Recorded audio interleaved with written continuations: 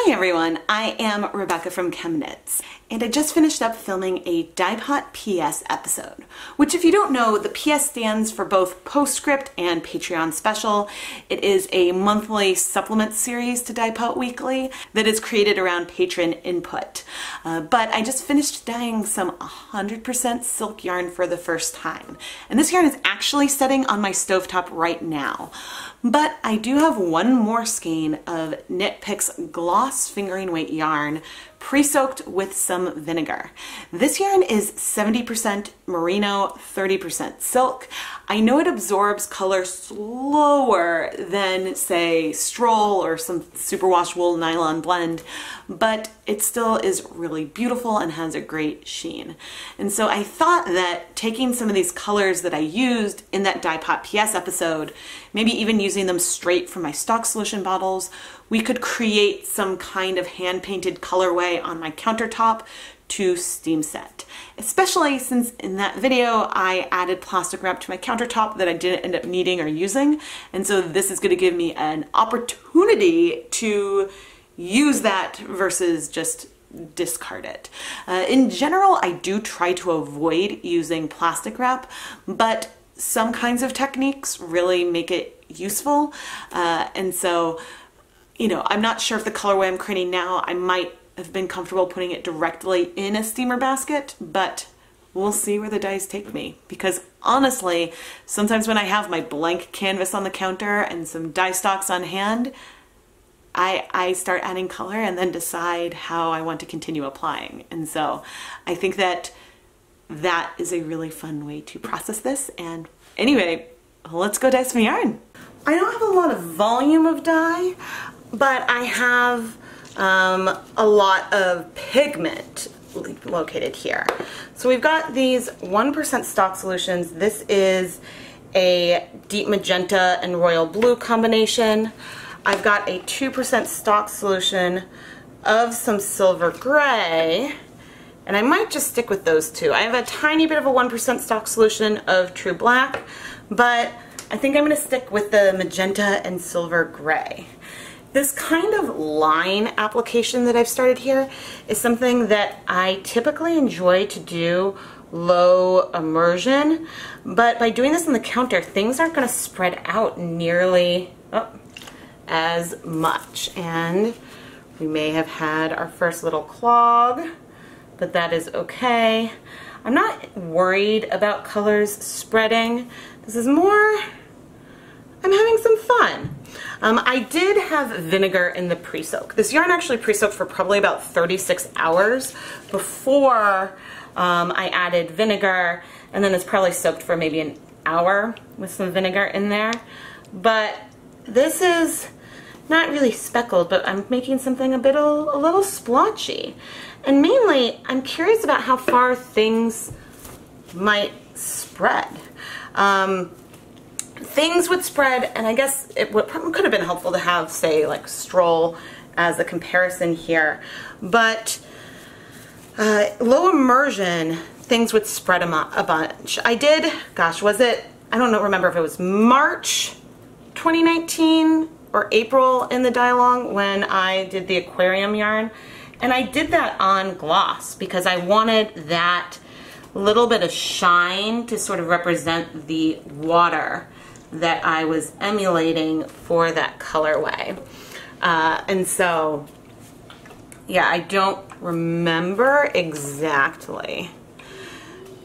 I'm using these Dharma squeeze bottles, and unfortunately, they are prone to getting clogged because the holes are so tiny. So I'm actually gonna go rinse this out because I just had dye pour out around the cap. But you don't see a lot of variegated, hand-painted, well, I mean, you might see some hand-painted on silk, but I don't see like a lot of commercially dyed, like more random patterns on silk. I'm sure indie dyers do a lot, but I'm just thinking about like what, say, like Knit Picks might offer as a hand-painted kind of colorway, but I could definitely be wrong. It would be cool, Knit Picks, if you did something like a different, I mean, I know your sock labs and your more experimental colorways are based around Stroll and Hawthorn, but it could be cool to add some other fingering weight bases in there. And I think I'm clogged again. Let's see, I don't want to squeeze too hard and get dye everywhere. Okay, I will go and adjust that in a moment. I did notice some clumps of dye in there when I was using this earlier, so the goal is not to get complete coverage all around, but just to add pigment all over and paying attention around the ties where sometimes things can be a bit disrupted. And I guess, I mean, I'm actually pretty happy here. Not even worrying about unclogging that pink. Yeah, I mean, I like this colorway. This is fun. I think that it'll be a lot less pigmented than it looks now, just because of the way that these blends absorb color, because I think that they can in general take a lot of color. But yeah, I'm gonna leave it here, and let's get ready to go and steam set this. Now I still have some dye left, so we didn't use it up, but I mean, I think that I've got another mega time-lapse, mega leave no dye behind time-lapse coming up. I suppose this is leave no pre-soaked yarn behind today. All right, I'm now gonna take this plastic wrap and wrap things up. So this isn't completely necessary today. The colorway I did is random, and as I said, I mean, I wasn't sure if I was gonna do more, just like pink on one side and gray on the other. Yeah, since this is random, I could be okay just putting this directly into a steamer basket without that plastic wrap. But since we have the plastic wrap, I may as well utilize it. This is a steamer basket for my multi-pot that I love, and I can usually fit around 200 grams of yarn in the smaller one for my 8-quart pot. But I love this. I use the pot both for immersion dyeing, and then I can steam. It even has a pasta insert, which I use when I am doing multiple colors in mason jars, or occasionally I'll even use that pasta insert to steam a lot more than, say, the 200 grams that I can fit here in this little container. I also have a 12-quart pot. I just turned this on, and I'm gonna let it heat and steam, I think, for 40 minutes. All right, after 40 minutes, I'm gonna turn off the heat, and I'm gonna put the lid back on to let this cool off in here, but it is so steamy in here, I can't tell how much the colors have spread. I know I see gray, pink, and white, so we'll have to evaluate that later on. But I'm gonna let it cool completely before we unwrap it. It is the moment of truth. Ooh, these colors, oh, I gotta do this on the countertop more. I mean, this is one of my favorite techniques to do low immersion, but oh, this is pretty. Fingers crossed that, oh my gosh. So the colors absolutely spread as I'd expected, but oh, it is deep. This is a highly variegated, random, like not in a repeating way, but in a way that will be fun to work with. This is beautiful. I am so excited. The one thing I need to caution myself is that it might look way more pastel once it's dry.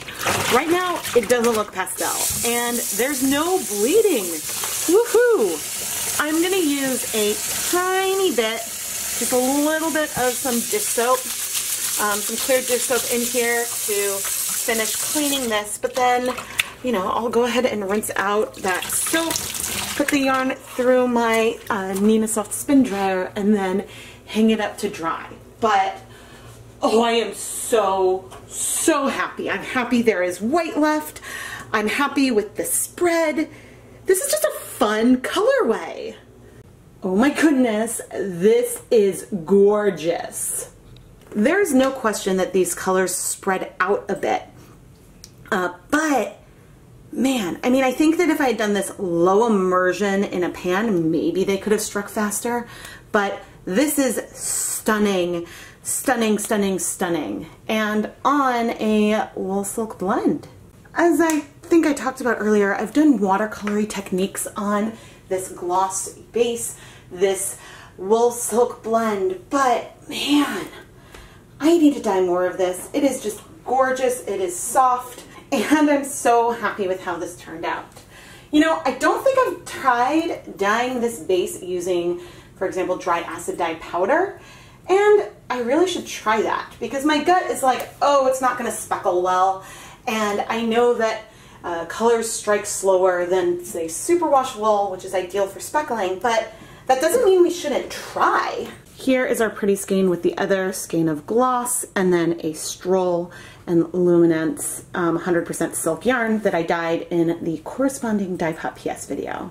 I know this is more of a leave no yarn behind versus leave no dye behind, but I am so happy. The times when I have leftover materials that I had prepped for the day that I want to add color to, there's something freeing about it when I don't think too much about what I'm doing and I just let the yarn and the colors really speak to me. And this colorway is a wonderful example of it, and I really should do more of this on the countertop versus when I do this technique low immersion. I'm thrilled. I'm absolutely thrilled. I am Rebecca from ChemKnits, and if you enjoyed this video, please subscribe, turn on notifications, and like the video. This is the best way you could support the content here on the channel, but I also have a Patreon. You can find information about that in the link in the video description if you want to look at other ways to support the ChemKnits Tutorials YouTube channel. I have so much fun filming these videos, both the more planned videos where I have an actual experiment in mind, and then the ones where I sort of just let the yarn and the color do the talking, like today. And it's a lot of fun, and I want to thank you so much for supporting this content because this is something I am really passionate about, and it brings me a lot of joy to share my passion with all of you. Thank you so much for watching.